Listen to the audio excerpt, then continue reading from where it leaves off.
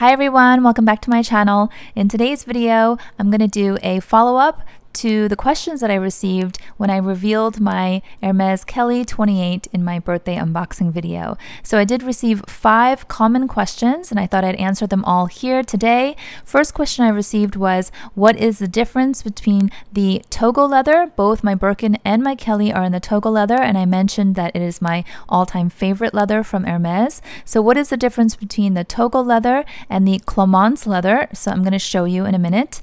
Also, questions around how much I paid for the Kelly retail.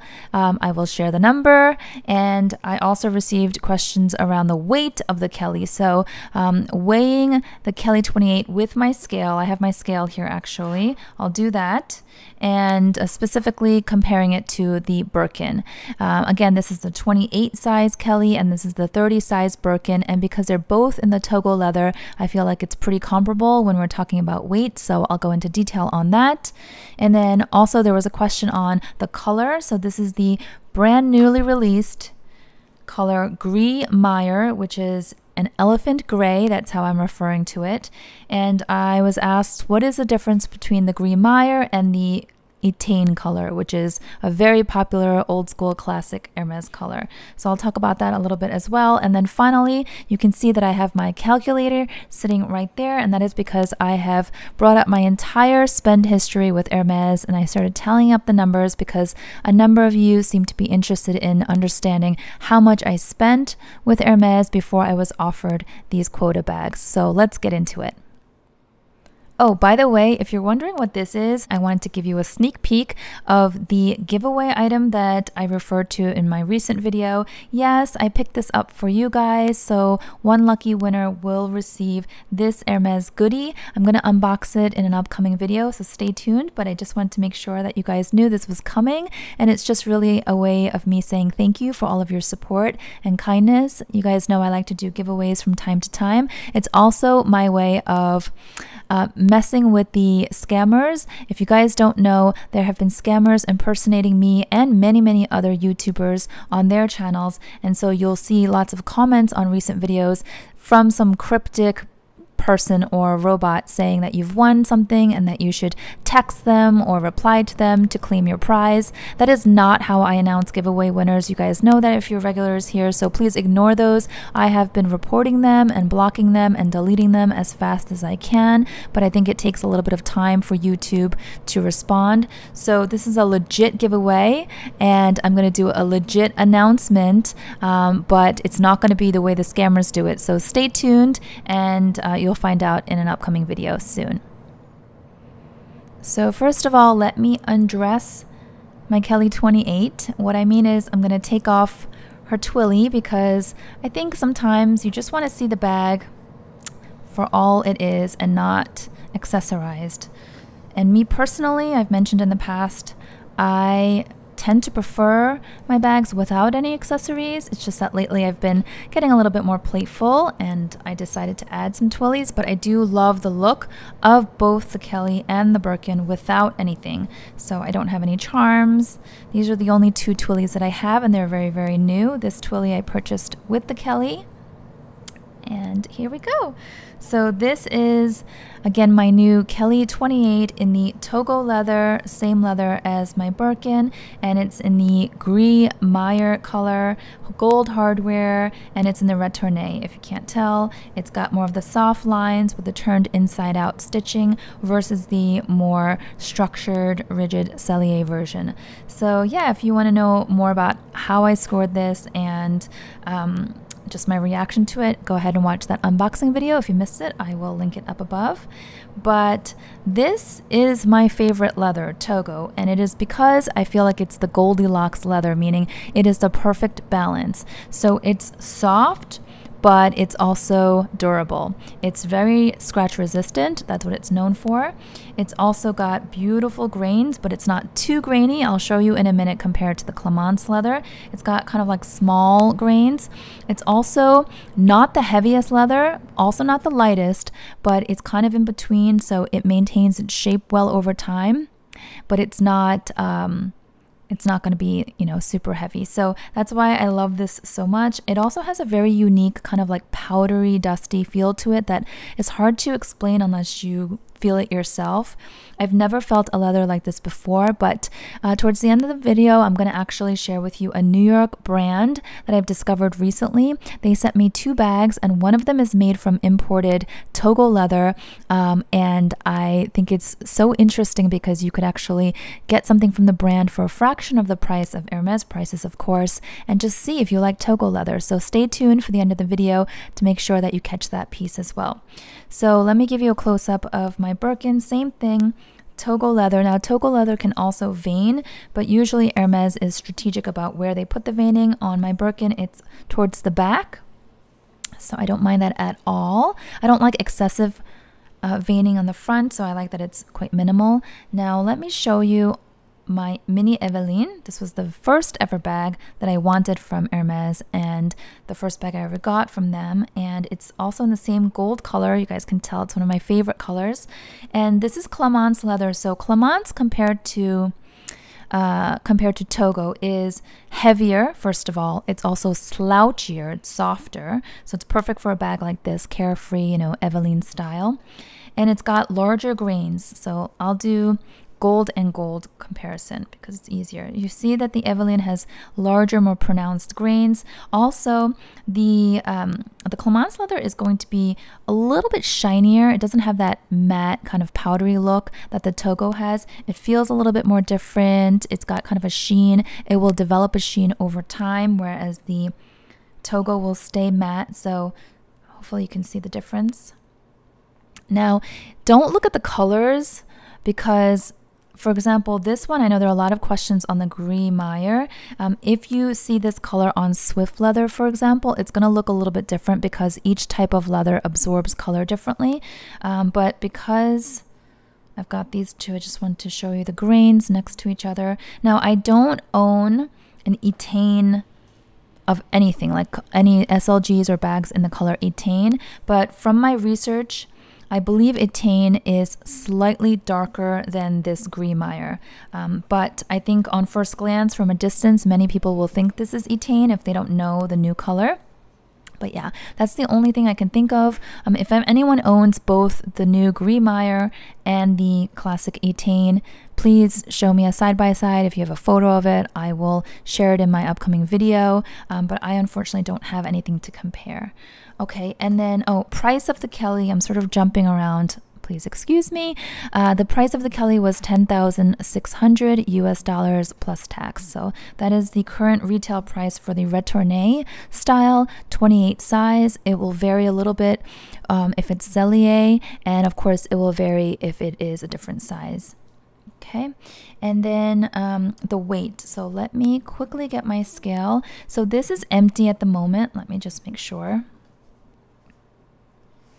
Yeah, so it's completely empty at the moment, and I also removed the strap so that we're really comparing apples to apples because obviously the Birkin doesn't have a strap. So if you recall, I did so many videos on my Birkin and did a whole in-depth Q&A answering all of your many questions when I scored this one for my birthday last year. And I did weigh this, and this one, empty, comes in just below 2 pounds, which thankfully for me meets my cutoff because you guys know I don't like to do bags that are heavier than 2 pounds, too heavy for me. This comes in, I remember, at like 1 pound, maybe 15 ounces or 15.5 ounces or something like that, like just below 2 pounds. Now the Kelly, remember, is 2 centimeters smaller because this is a 28 compared to the 30. And it's also got only one handle and just a slightly different silhouette. So here on my scale, it shows 1 pound, 11 ounces. So it is about 4 to 5 ounces lighter than the Birkin 30. And again, both of these are in Togo leather. So hopefully that's helpful. I feel like this bag is just a really great universal size. It doesn't feel heavy to me at all. And you guys know I'm a stickler for bags being, you know, practical and light to carry. Okay. Then the big question is spend history. I have to get my calculator, and I think that I'm kind of an anomaly because there's so many stories out there that circulate talking about how you have to spend minimum 1-to-1 ratio or 2-to-1, meaning double the amount of money it costs to buy one of these quota bags before you can even think about being offered. And I've always said I felt very lucky because I don't know how or why I'm being offered these bags. One of the questions that was not asked recently but was asked when I got my Birkin was, do your sales associates know that you're an influencer or a YouTuber? I still bristle at the word influencer because I just feel like I'm just I'm a mom sitting in my apartment filming for you guys. But none of my sales associates know that I do YouTube. I don't mention it. There would be no real way for them to find out because I don't even show my face on this channel. Plus my channel's fairly small compared to like the really big influencers and YouTubers out there. And only a handful of my friends know that I do YouTube. You guys know I've been quite timid about that and just kept it private for a while. So the fact that I'm getting these bags is really pure luck and I think largely based on the fact that I have a good relationship with my SA. It is definitely not because I have a YouTube channel, because that doesn't even factor in. They have no clue. Okay, so here, I think you're going to be surprised, but here I like literally wrote it all down and I'm like calculating it for you guys. So my journey, I know everybody talks about their Hermes journey, started back in I think 2017 or so, where I bought a couple of bracelets from the flagship store in Paris. And I don't believe that my history in Paris connects with my US history. So that was it, 2 bracelets, and then I didn't buy anything else for like 2 or 3 years. Then officially in the US, here in New York, I started in 2020.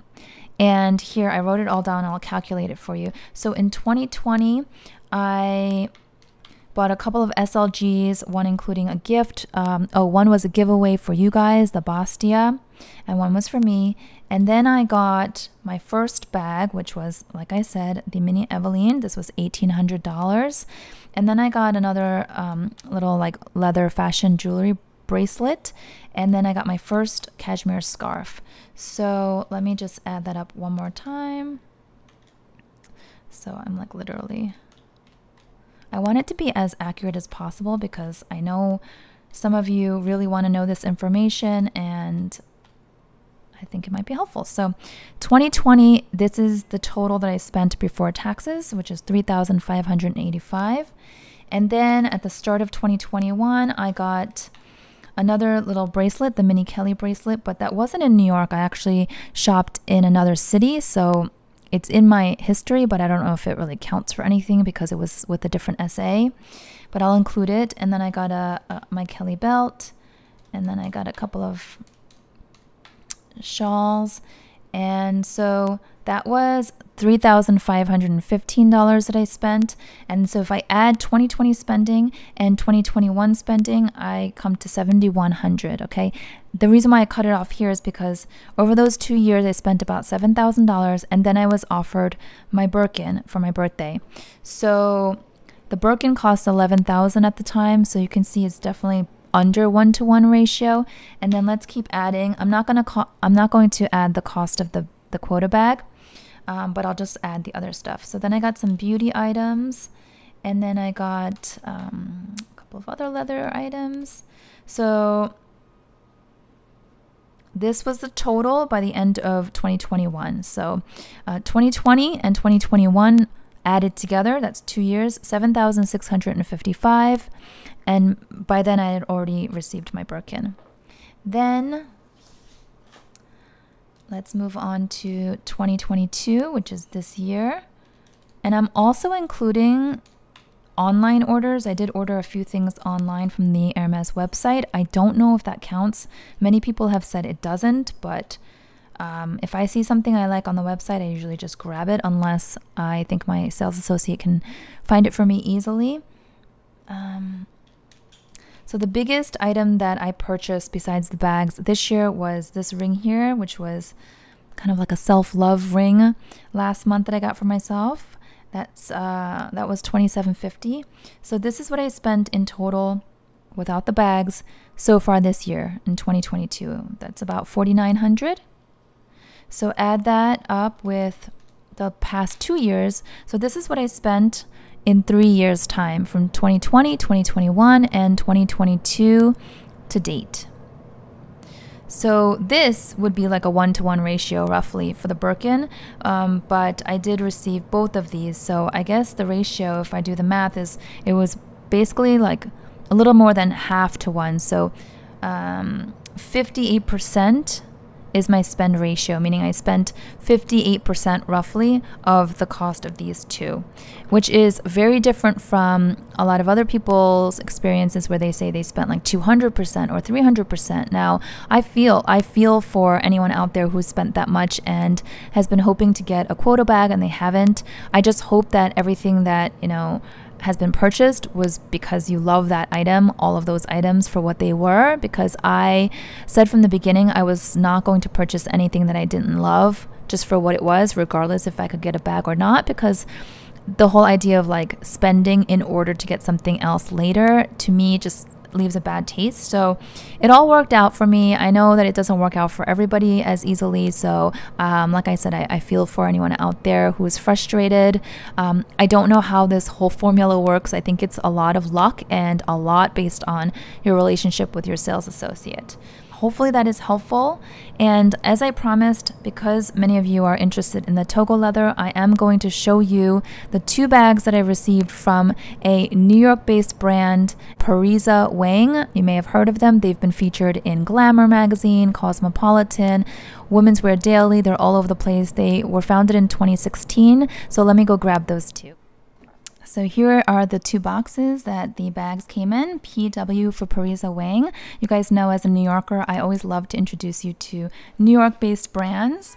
And I wanted to share with you this first one here. Comes in a nice dust bag. And this is the one I was referring to earlier that has the imported Togo leather. So the leather is imported from Italy. And voila, this is called the Unlocked Backpack, but it's not just a backpack actually, it's kind of cool. So let me give you a close-up. It can also be carried as a crossbody bag or shoulder bag because it has this long strap with a padded piece here. But if you pull it through, then it absolutely becomes a backpack. So we know how much I love versatility, right? So there we go. And I will say it feels like that powdery kind of matte feeling that the Hermes Togo leather has. So if you wanted to experiment without breaking the bank, this one here costs $385. But the cool thing about Parisa Wang is that they are direct to consumer, and so they cut out the middleman. And so retail price on this would probably be like triple that. Oh, there we go. So you save money, and they were generous enough to not only send me these bags, but they gave me a promo code. So if you do want to shop with them, I'll link these 2 bags. I have to unbox that one. These 2 bags down below in my description box, along with the promo code, which is Hannah12. You will receive 12% off your order. And it's a friends and family discount, so it never expires. So you can shop anytime. So really appreciate the generosity of Parisa Wang. Love to be able to share this with you guys. The inside is really nice. It's got 2 open pockets on one side and then a zipped pocket on the other. It's all lined with micro suede fabric. And if you wanted to open up further, there's snaps here. And it's really cute. So I'll include some of the specs so you can have all the details if you're interested.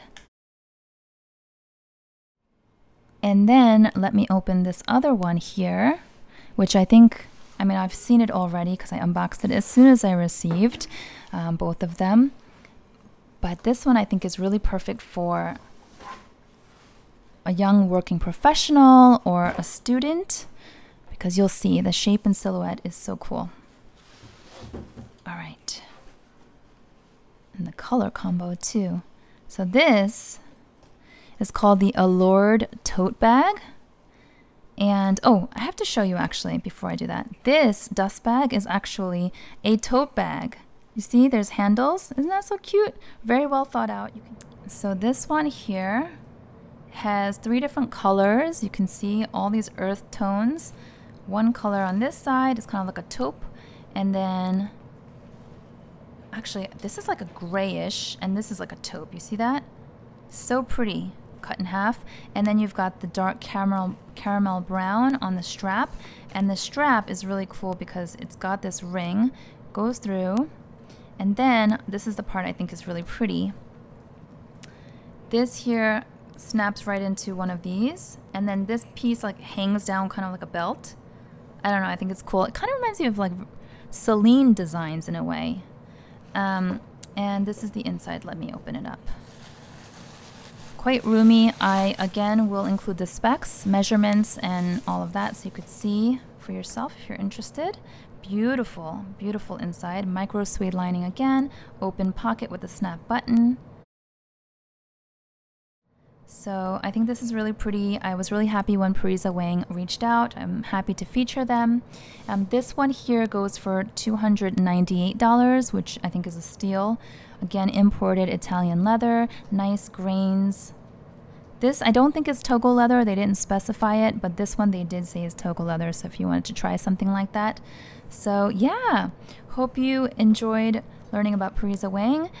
Oh, fun fact, I learned on their website that they manufacture their bags the same place that Chloe and Mulberry manufacture their bags. So if that's of interest to you, I don't know, I just thought it was an interesting thing to learn. So anyway, hope you enjoyed this video. Please give it a thumbs up if you did. Let me know if you have any questions or comments down below. And like I said, in my description box, I will include the discount code for shopping with Parisa Wang, as well as any relevant links. Thank you so much. I'll see you all next time. Bye-bye.